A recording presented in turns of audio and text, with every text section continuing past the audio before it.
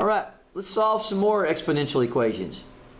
Let's look, we have two right here. E to the x equals 72. So let's start with this one. Notice, if I want to get that x out of that exponent, the base for natural log of that e is going to make that an x.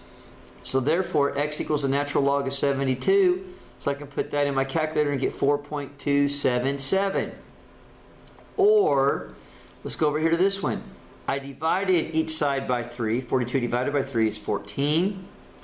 Now I'm going to go take a log of base 2 to get rid of that 2 to get the x out of that into there.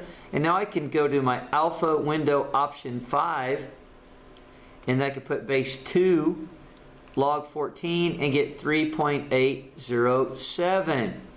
Also, I could graph it. If I went to my y equals and put y equals e to the x and y equals 72, this is what I would get. Now I'd have to change, and also the same right here. If I went to this one and put y equals 3 to the 2x right here and y equals 42 right there, I could graph those and see where they intersect. And the way that I would do that would be the following. Going back to just this one right here as a sample. Go back and look at this one. This is y1 is e to the x, y2 is 72.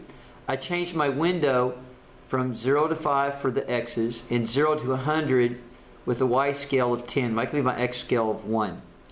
And what I'm going to do is this. To find that point of intersection, this is how you can solve it by graphing. I'm going to hit second, calculate, option 5, enter, enter, enter. And when I do, that's what will appear right there. And I know the x is 4.277. So let's try it for the B one. Put in y1 right here and put in y2 42.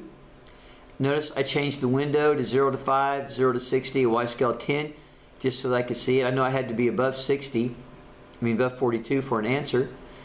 And there we go. And then once again, if I hit second calculate, option 5, enter, enter, enter, I will find that point of intersection, which will be that right there.